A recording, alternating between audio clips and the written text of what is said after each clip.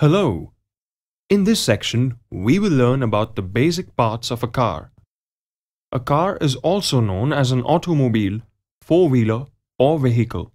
Just like our bodies, a car has exterior parts that are visible to us and interior parts that are hidden from our eye. We will learn about both these types of parts.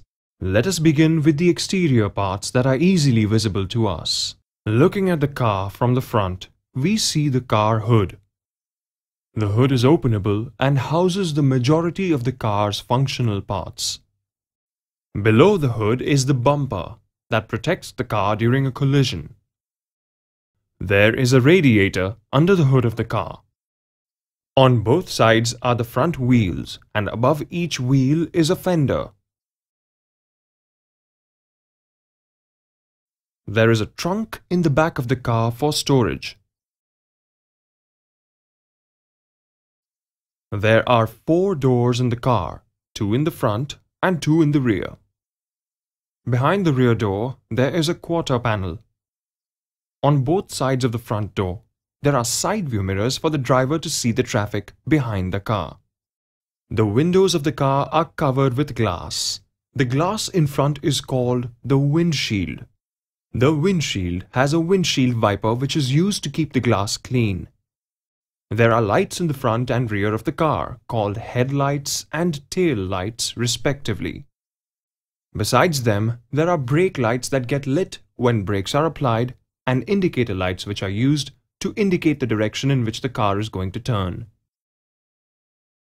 Now, let us look at the interior of the car. The panel in front is called the dashboard. In the dashboard, there can be an air conditioning system along with air vents, music system, and other accessories. There is a glove box in it for storage. It also consists of a rear view mirror and light on the ceiling. There is a steering or steering wheel which is used to give direction to the car. The steering wheel has a horn in it. In front of the driver, there are several meters like speedometer, fuel gauge, and temperature gauge.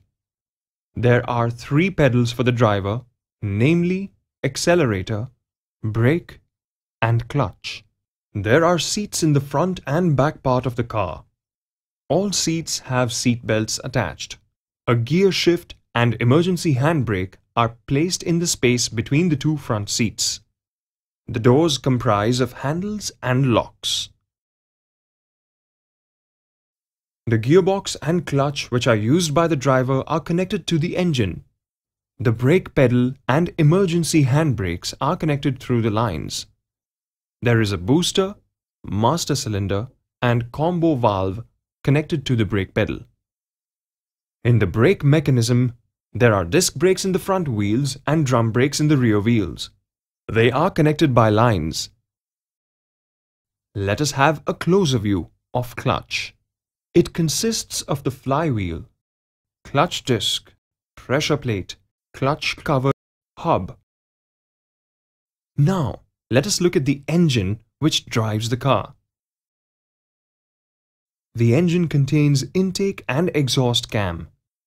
The intake and exhaust valves take the combination of fuel and air in and out of the cylinders.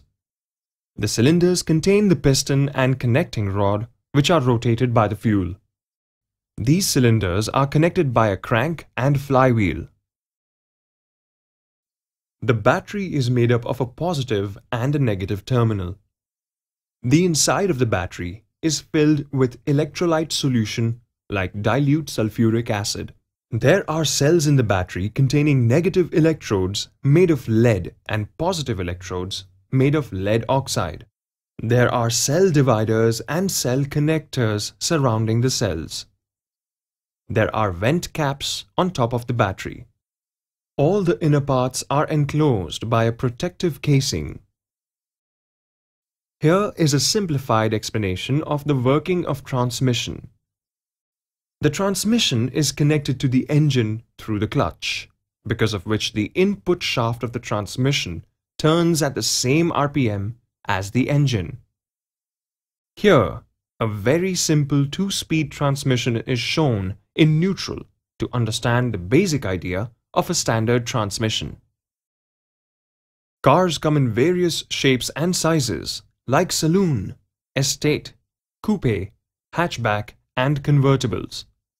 There are electronic communications devices which can be used in the car for different purposes.